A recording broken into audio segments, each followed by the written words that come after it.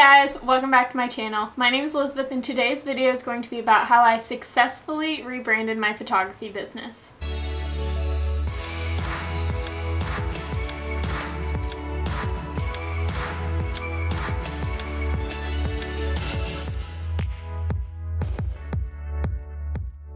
Back in October of 2018, I transitioned into a full-time photographer, and I decided that a great thing for me to do to help solidify that transition was to rebrand my business. Up until I rebranded, I feel like my name was just very average.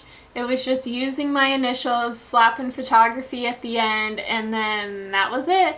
I never put much thought into my name. I had never done anything really to make it stand out. I never really focused on what my brand was, and that's all so important if you're going to do it full time. And so once I decided that I was going to do it full time, I knew that I needed to do something to make myself stand out a little bit more. This is my first full year of being a full-time photographer, and so obviously I'm still learning a lot about making sure that my brand is like a whole thing and not just like ideas in my head, but I'm a heck of a lot farther along on it than I used to be. So when I went through and rebranded, I knew I needed a name that would stand out, that would mean a lot, that would have emotions behind it so that people could connect with it. And I needed to wrap my new brand around everything that my photography included. So like my brand was all of a sudden what inspired my new website, my new Instagram feed, you know, everything on my Facebook page, the pricing sheets for the weddings I send out to my clients. I had to have something that really showed that no matter where you viewed my business or what you saw in it, it was all the same. So what did I do? When I knew I wanted to start rebranding, I had to think about the name. And so when I chose the name, I guess I'll go into explaining it because I never told my YouTube channel. I kind of made a big deal about it on my business platforms, but never on my personal YouTube channel. So I'll go over the name with you guys. I have this here.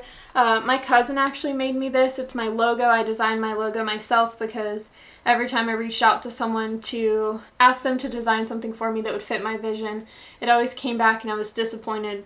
And so I just sat down and was like, what would you like to see? And I just made it myself. This is my logo. This is my business name. My business is Dime and Z Studios LLC.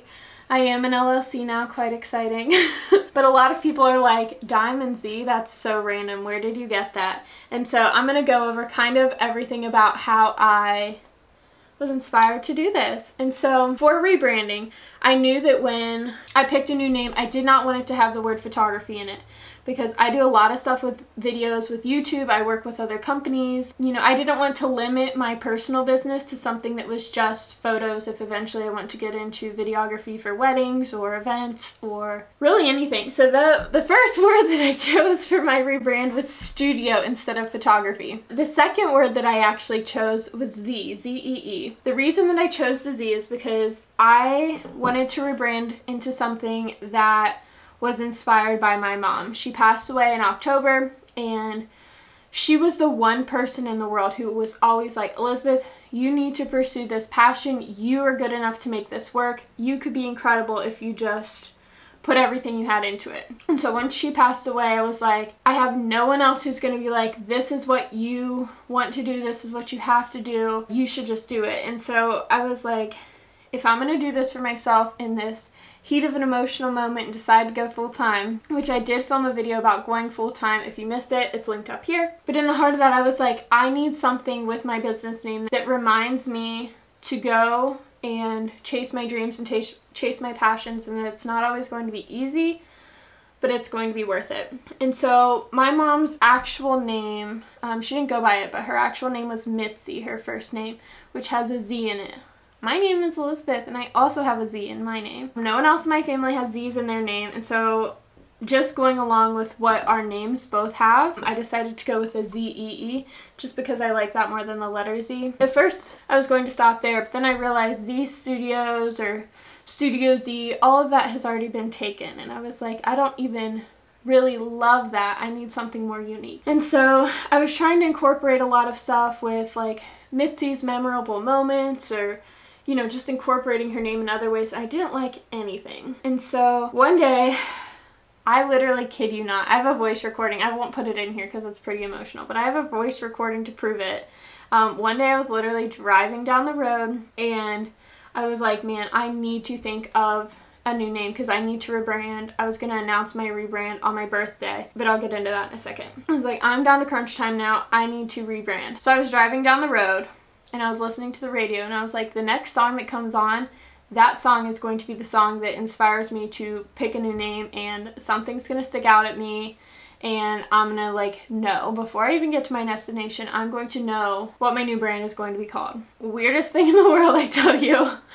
But the next song that happened to come on was High Hopes by Panic at the Disco. For those of you who haven't been watching my channel for very long, that is a song that meant a lot to me because it talks about like mama said don't give up and all of this sort of thing, and it came out right about the time that she passed away. So that song just kind of like meant a lot to me because, you know, it's like mom says don't give up and you can do this and you have to do this and all of this. And so that song meant a lot to me. We'll leave that point like right here for a second and go over here. I know I talked about this in my other videos as well, but right before my mom went missing, she kept finding dimes everywhere, so much that she Googled what it meant to keep finding dimes, and Google told her that when you find a lot of dimes that you don't really have a reason for finding them, it kind of means that people who have passed away are trying to communicate with you.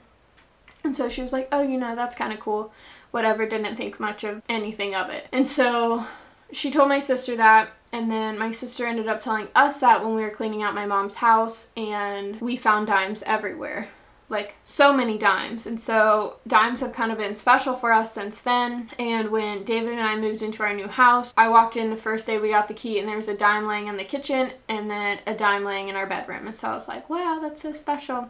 But anyway, that's where the word dime comes in, but it didn't solidify in my mind until listening to, we're getting our point from over here back, the Panic at the Disco. It said, I didn't have a dime, but I always had a vision.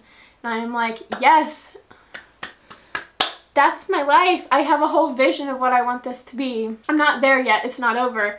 You know, we haven't made it yet, but I'm getting there. And so that's how the name came about, Diamond Z Studios. So it has that emotional connection for me. I really love it. Very unique. It's the only one out there. But to go about a successful rebranding, this is what I want to talk about. When I decided I wanted to rebrand, I started going through and designing my logo, designing my website, kind of tweaking my editing style a little bit. I wanted dark and moody, but also vibrant and lots of emotion packed into it. And I took all these keywords and I started, you know, adding them into places on my website and using those words as inspiration and kind of getting everything ready from like a behind the scenes perspective first. So the very first thing that I did was launch my new website. It had my new colors on it, which were like a cream and a dark, like a foresty green, and then like a dark brown. So moody, natural, candid, all of that. Once I had my website done, I published it because that got people's attention. You know, oh, I have a new website, here it is. Everything on the website was my old name. Everything on there. And I just said, this is a hint for what's coming in the future. I'm so excited for it. I finally finished redesigning my website. So I just changed everything on the website without changing the domain or the actual name. In reality, I know that I didn't change the name because I had paid for that domain for another like 4 months and I didn't want to use it yet. Like, I didn't want to pay for a new one yet, but I had my colors down and that started the process of the rebrand. My birthday is on March 22nd. And I took this as an opportunity. I was like, honestly, I wasn't ready to rebrand on January 1st. Like, a lot of people rebrand, and I didn't want to wait until the middle of the year. So like June, July, when a lot of people rebrand if they're waiting until like 6 months into the year or whatever. So I made my own timeline, and I decided I was going to launch my new brand on my birthday. I wanted it to be exciting and special, and I wanted to get people involved. So on March 1st, I started a countdown on my social medias. I said, hey everyone, I'm so excited. I'm going to be rebranding. I'm announcing it today. I'm not telling you the name, but for the next 22 days, I'm going to be dropping hints with my new brand, my new name, my new logo, what went into it, the story behind it, everything like that. So from March 1st to March 22nd, every single day, I posted on my Instagram with a new hint, a new fun fact about it, how I came about it, how I was inspired, what this new brand means, that I'm shifting from families and babies to weddings and boudoir and all sorts of stuff. As crazy as it sounds, that was so key to a successful rebrand for my business. Instead of just dropping it randomly one day like, oh, here's my new name, no warning whatsoever, I was able to get people excited. I had people messaging me that I had never even worked with and said, oh my gosh, I'm so excited for this rebrand. I can't wait to see what the name is. I can't wait to see the logo, all of this stuff. The day that I announced for my birthday, I got on Facebook Live early that morning and I said, hey, the night before actually, I announced that, you know, here's the time that I'm going to be doing a Facebook Live tomorrow morning. If you're interested, get on Facebook and watch my rebrand. And I got on Facebook Live the next morning and I did, you know, here's my new brand, here's my new logo, here's the new name, here's the full story behind it. And I had people like excited to see it, commenting on the video. A lot of people loved the emotional connection behind it. It was great. Like, I loved it. A lot of people don't interact with social medias by like commenting and saying a lot of things unless they feel like they're involved in the process, I feel like. And so I had a lot of engagement when I was announcing that. It was great. Perfect for the business. As for a legal standpoint for the business, I had to go through and register the name, fill out paperwork for the LLC, business bank account, all of that fun, exciting stuff. I have had a lot of people ask me to go into that exactly how I started.